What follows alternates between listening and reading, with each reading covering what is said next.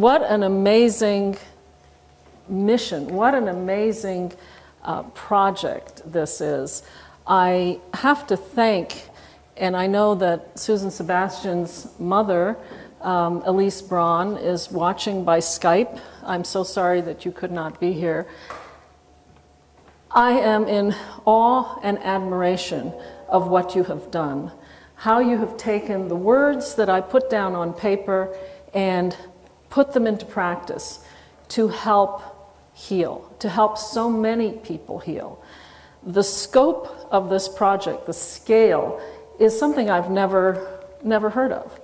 To put artwork in every patient room in every hospital in Vermont is quite amazing.